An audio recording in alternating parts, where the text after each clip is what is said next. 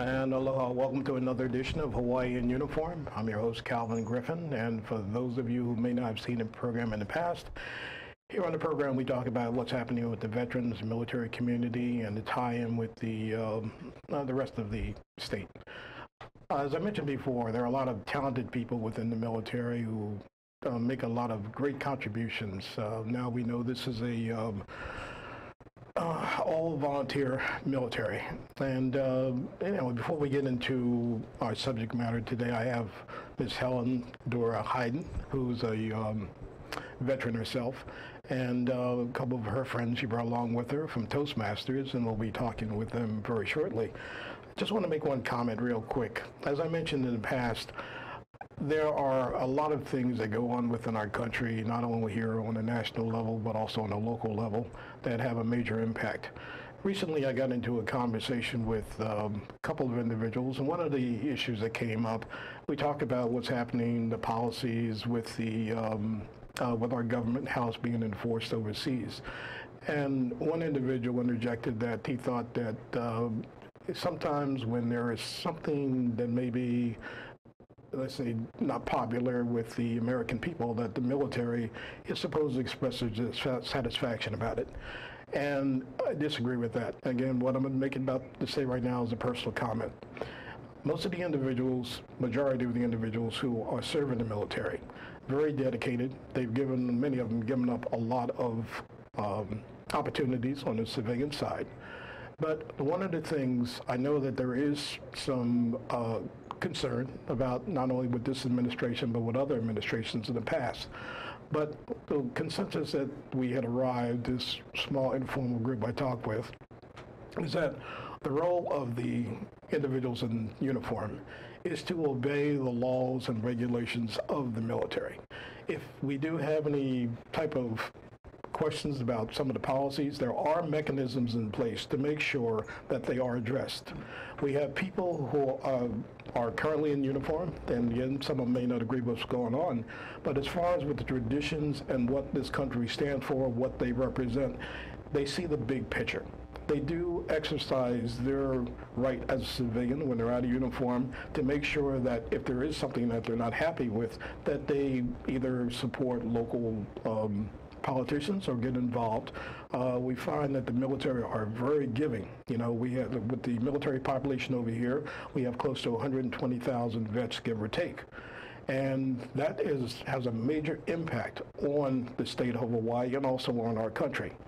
But the one thing that we did agree on, the individuals I was talking about, is that, again, when there are issues, and we do speak up about it, and there is a mechanism in place, in a hostile environment is not the time to debate political issues. There's plenty of time after that. And I do believe that a lot of the individuals, I don't want to be redundant about this, but one way that you can help support our military is to exercise your rights as citizens. When you get out there and you vote, you get involved in the communities and everything else. This helps to reinforce what these individuals stand for. And I'll let this one go as far as that's concerned, but the thing is, exercise your rights as citizens. Get out there. There are too many people that put their lives on the line for the principles that we all believe in and stand for, and we'll just take it from there. But right now, at this point, I just want to introduce Ms. Hayden to the program. Thank you, Cal. Thank you. Sorry for that diatribe anyhow, but the thing is, you know, some people do have the concern about what the military think about and the veterans. And again, as I mentioned, there's a time and a place, and most of the individuals who do, you know, get involved, you know, they realize that fully. Like say, they have a major responsibility, you know. So if the civilian side is thinking that there's going to be some kind of dialogue that's going to be started within the military, that's not the right place. So again, there's a time and place for everything. But you're a veteran also. I am. I did 4 years in the Army. Uh-huh. My father did 22 in the Army. My son's active duty Air Force, currently stationed here in Hawaii. Wow. Long legacy. Uh-huh. And I've been a veterans advocate for the past 25 years, Yeah. educating veterans on VA benefits. Mm-hmm. And what shocks me, even with the media outpouring of all the benefits out there, a lot of veterans still don't know, especially combat vets, that Yeah. they have 5 years free medical once they get out of the military. Yeah. And I've met numerous veterans on island that it impacts. Uh-huh. And so I love the idea that we still, as civilians, after we get out, still serve the veteran community and their families. Yeah. That's what, we do have issues that we have to deal with, of course, with the VA and other entities out there. But the thing is, we all know how important, those familiar with the military community, how much we do give back, and as far as communications, because part of what you're doing right now with Toastmasters is communicating, teaching people how to talk, or taught to how to communicate. And I think that's very important, but I think that's one of the skills that being in the military, again, where these individuals, you have to take a leadership role at some time, Yes. whether you're a buck private or, whatever you are. At some point, you have to take responsibility for your mission and for those around you, so Yes. that is a start, as far as doing that. But I know also verbal communications is extremely important, because the old saying, sticks and stones may break my bones, but words will never hurt me. That's wrong, we know that for a fact, There's so many ways that words can be used or weaponized and all that, so, we'll talk more about that later. I've been very fortunate to invite veterans, especially at HPU, to come into Toastmasters. Uh-huh. Many of them have had leadership in the military. The problem that a lot of veterans face when they get out into the civilian world is how to translate their military skill set over to the civilian sector, especially Right. for jobs. And Toastmasters changes lives. Right. It helps educate you to become better leaders, better communicators, networking skills, all the things you need that are transferable for your future. Right. So that's kind of why I got involved in Toastmasters to begin with, is to help me in those areas, effective listening, stuff like that. And I see you have 2 more sidekicks with you. Yes. And you'd like to introduce yourself so I don't screw up your name and everything else. Get off to a bad start. That's not bad. It's not good for my public image, but okay. Thank you so much, Cal, for having us on the show today. Yeah. It's just wonderful that we're able to participate with you on transference of veterans into the world through communication and leadership skills. And Toastmasters is all about that. You hit it right on point about how important it is to enhance your communication skills, become better leaders.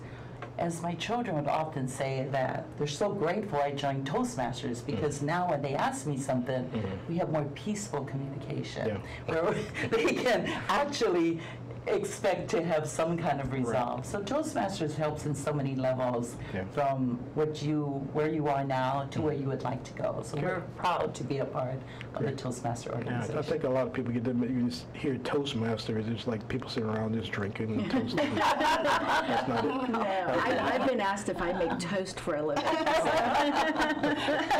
Exactly, more than that. But we do have over 68 clubs. I think now we head the chart with about 71. Yes. Yeah, 71 clubs throughout the state, and they're on most of the neighbor islands, Kauai, Maui, Big Island. So everyone is welcome to come and visit, enjoy, and then hopefully they take away from that wanting to be a member. Great, okay. And Janet? Hi, Calvin. I'm Janet Andres, and I'm the Program Quality Director for District 49 Toastmasters. Yeah. And basically, I'm in charge of all the education and training and our conferences and speech contests. That's what I oversee. Right, great. Okay, again, right now, we're going to cover as much as we can right now, but again, getting back to the military, for those who may be actively serving or, affiliated, what encouragement do you give as far as them to get involved, and how will it help them as far as with their, mission performance in any way? We have clubs that are on the military bases. Hickam, Pearl Harbor, very active clubs. Actually, Hickam Club just made President's Distinguished, the highest honor you could make as a club, with the leadership that they had there. And we have new officers. They just had new elections and brand new leadership coming in. And a lot of the new members that join say, hey, I want to become a first shirt one day.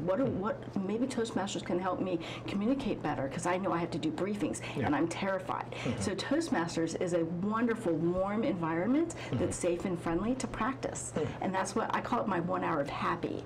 So people always encourage, and it's done at your pace, which I absolutely adore about Toastmasters. No pressure, all friendly environments. Because you have individuals, of course, within the military environment, and you have your military speaky, if you want to take in military language.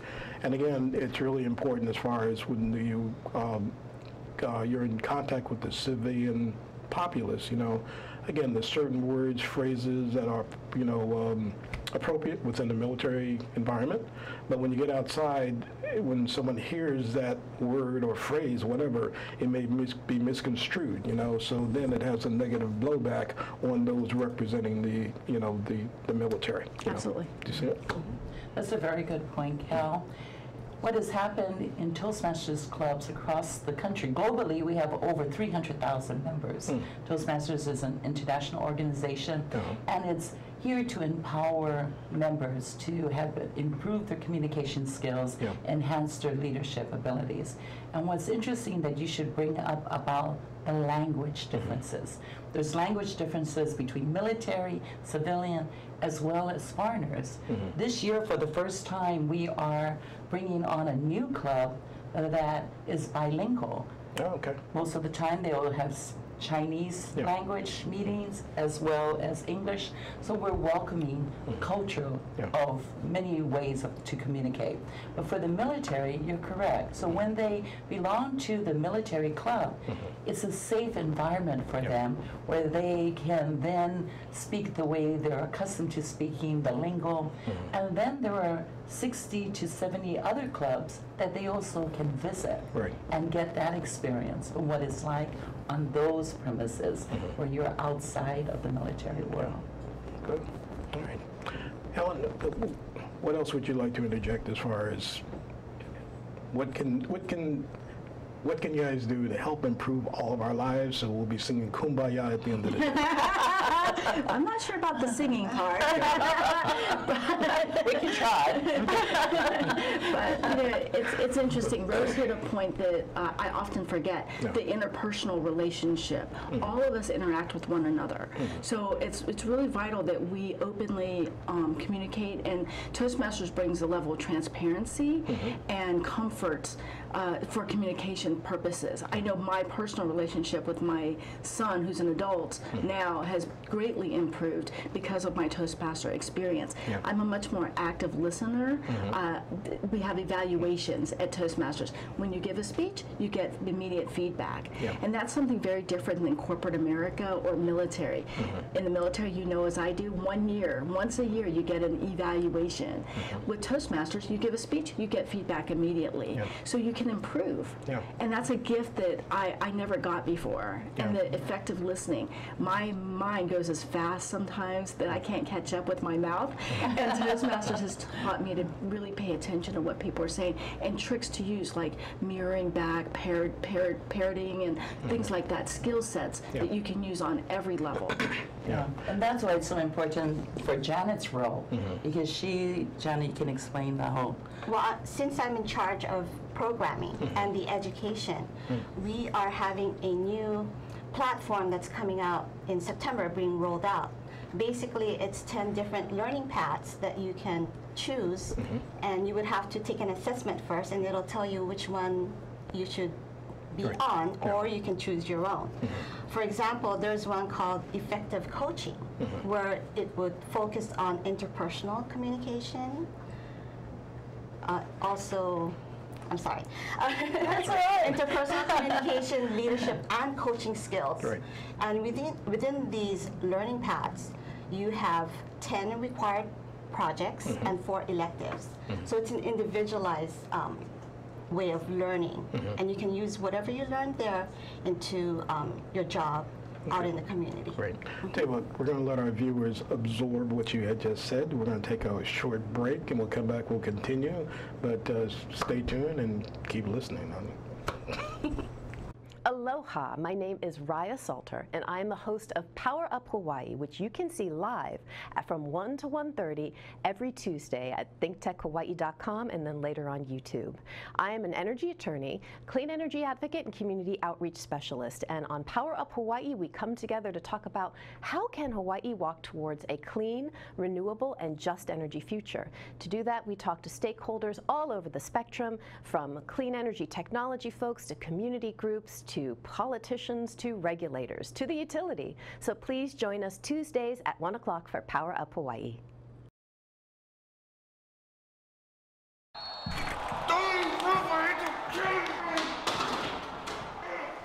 This guy look familiar?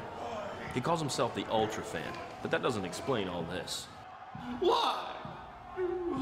Why? He planned this party, planned the snacks, he even planned to coordinate colored shirts, but he didn't plan to have a good time. Go, go, go! Now you wouldn't do this in your own house, so don't do it in your team's house. Know your limits and plan ahead so that everyone can have a good time. Okay, you're back with Hawaii in uniform, and again, I'm your host, Calvin. I think that's my name, right? Sometimes I have to check my ID card to see who I am, you know. Sorry. Anyhow, we'll continue our conversation with the representatives from Toastmaster. And before we took the break, one of the things that you did point out that there's, you know, the listening skills. You know, there's a difference between hearing and listening. You know, Absolutely. A lot of people, they get into a conversation, and it's like the louder you are, the more writer you are. That's not even a word, but anyhow, you know, it's one of those deals, you know. But again, as far as if you really want to be an effective, you know, communicator, the listening skills, you know, because I've been in conversations with people where, you know, you sit down and you talk to them, and they would do like 95% of the talking, and then when they get ready to get up and, you know, it's been great talking to you, and the only thing you did was just sit there and listen, you know. So what are some of the other, you mentioned before we took a break that there was some different paths that need to be taken? Yes, there are some different paths, Yeah. and there's 10 of them. Should I read all 10? No. I'm just joking. Just an overview. We'll do a special program on that. Yes, it is. It's actually a half an hour. It'll take at least half an hour to explain. But as I said before the break, one of the paths was effective coaching, which focuses on interpersonal communication and leadership and coaching skills. Another path would be leadership development, which is building communication and leadership skills. So there are many different paths that you can take, or you can take all of them if you want. And each one, there are 10 required projects that you need to complete, and 4 electives. And within each path, there's 5 levels, and each level gets more complex as you go. Yeah. One question I have, a lot of questions, but this is just one of them. We think, as far as with this type of group or the program that you are offering for adults, what do you have for children? And because, again, you have a lot of younger people who, you know, have the problem as far as communicating, you know, and not only, like say, with their peers, they may have, you know, too much, but still, you know. But what is in place to encourage younger people to develop their verbal skills so they can be better communicators with those they're interacting with? Sure. We do have a program that many Toastmasters across the state and across the world participates in, called Youth Leadership. Okay. This is where Toastmaster members go out into the community, into a given school that the principal might have approved that they could come in, and they present a similarity of what Toastmasters is all about, giving the students an opportunity to express, to impress, giving them the opportunity to gain more confidence. And that way, from there, as they make their way to further education or into the workforce, they have a touch of more than what they would have had if they just left. In the days when I went to high school, there was no one who said, this is how you can maintain your confidence and go out there and get the interview down. So that's a really good program that many of the members volunteer to do youth leadership. The other thing is that we have what is known as speechcraft, but that's more on an adult level. Right. But for the youth, we do have youth leadership. It's an excellent program. Great. Okay. Yep. Excuse me, Yes. Calvin? Yes. So for Toastmasters, you have to be 18 years or older. Right. And the youth leadership program that Rose mentioned, it's a shortened version. It's about 12-week program that some schools will have it as an elective, like an after-school elective, and that students would have to sign up. Right. And there's only a small amount of students that would be able to sign up for that. And it's a project that a Toastmaster can undertake and go out into the community and say, hey, would you like me to teach your students some leadership skills? Okay. So you see all the applicable skills that are happening here. And Toastmasters, we're very proud of the fact that everything you gain from it is transferable to your personal life, to your career, to everything that you possibly do. And as Helen had mentioned, it's not that expensive to be a member. Right. And so I broke it down one day just out of curiosity. So it's $20 for the new member kit, and the most you'll pay every 6 months is $45, depending on what month you sign up. But if you break it down, $45 every 6 months, it's 25 cents a day. Okay. Everybody's worth 25 cents a day for And leadership Do you skills. come in toast with that also? or- I will toast you. I'll take all. Yes. Not while we're going to the meeting, Cal. After the meeting. And I must tell you, Calvin, the past experiences I've had with Toastmasters, with youth, is I've been asked to be judging some of their contests that they have at their schools. So people find out you're a Toastmaster, and they all of a sudden you're asked to participate on different skills that you never thought you'd ever be. So I've been judging for quite a while now for youth, and have done workshops for Impress on teaching students what the real world is like, what to expect out there. Okay, I have a question that's been sitting off in left field I gotta bring to the infield. We talk about verbal communications, all right, there's different ways of communicating. What about those individuals who have hearing impairments or like say sign? Is there something that's in place to help them communicate better? Absolutely. Okay. Toastmasters is for everyone. We do have on the Toastmasters International website a Braille ability where you can order your books through Braille. We have actually what they call the International Public Speaking World Champion of Public Speaking for Toastmasters. And one of our world champion winners was actually blind. So we're open to everyone. In Hawaii, we are fortunate to have Willie Jones, who is the world champion of public speaking 1997 Toastmaster. And he is now with the Ala Moana Club.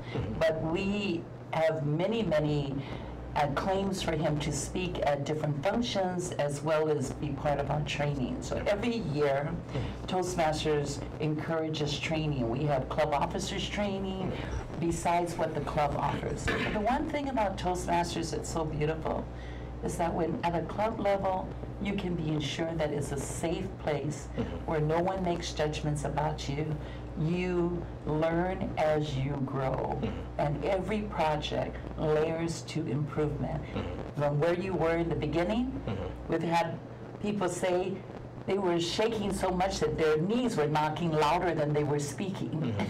So, from there, and now that same person, we're proud to say, is our humorous contest winner from the last conference, Iri Kasuje. So there's many opportunities there, and we're extremely excited, and that's why we've been in it for so long.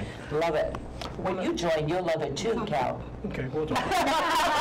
have your people call my people. Well, you mentioned about, training, like say, within a safe environment. Okay.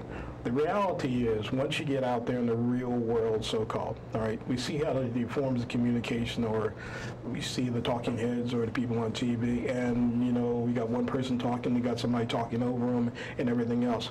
Do you have training on how to more effectively, when you run into, because it's just like a military barrage, they keep throwing things at you. Do you have ways of training where you can teach them how to handle that situation where they're not being, it appears fears that they're being overwhelmed verbally with a nice form of tech. Absolutely. Some of our advanced manuals talk about public relations, talk about speeches by management. There's a barrage of different programs, and one of them is about that interview skill set and how you don't talk over people, how you give the other person the opportunity to talk, and then you actively listen and learn your skill set and then respond. So there's tons of manuals to teach you that skill set. So yes, I'm actually working on a couple advanced manuals about that situation exactly. One is like radio talk host, and you get to participate in front of a club and get feedback. One is a television interview, ironically. And so you learn skill sets like that. I got to take that course. Before I move on, I just wanted to mention, you mentioned Willie Jones Rose. Willie is a Vietnam vet. So here's another veteran out in the community that has done amazing things and transferred his skill set using Toastmasters to become a world champion in 1997. Amazing. Great. We're getting down to the wire, but I want to give you the opportunity to go ahead and, besides reading off,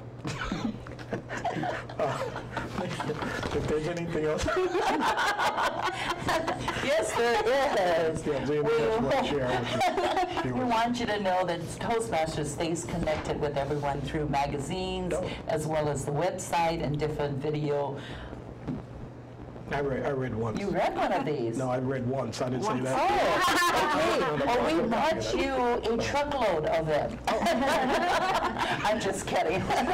But I do want to say thank you so much for having myself and our other key three on your program today. And on behalf of the District 49 and Toastmasters International, we thank you, Cal, for being part of helping the world communicate better and helping us all become better leaders. Because as all Miss America and Universe pageants have often said, the key to world peace is communication and leadership. Even if you didn't hear it, and even if I might make a little bit of it up, it's true. But from myself, the District Director for District 49, and Janet. And Helen. Okay. thank you so much. And as we say in our district this month, Shaka. I'm overwhelmed. Give me a moment.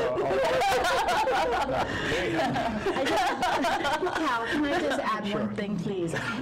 As my position as Club Growth Director, if anybody wants to start a club in their business or in their organization, please reach out to me. That's my role this year as Club Growth Director, is retention and marketing and new clubs. Love to hear from you. Okay.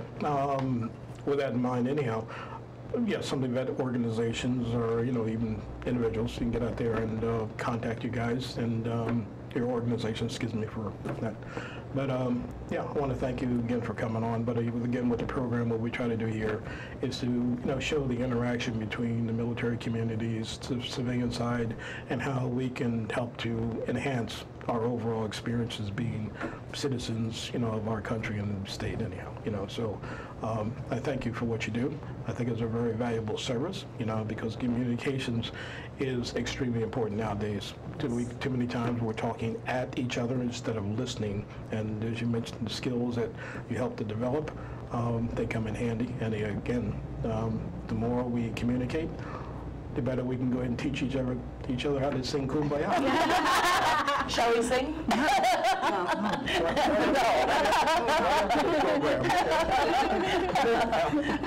want to thank the viewers out there for watching the program. And again, the early comments I made anyhow, we have a lot of dedicated people, and help them to help you by being good citizens, getting involved. When they can't speak, you can be their voice or help to communicate for them. But thank you, God bless, and until that time.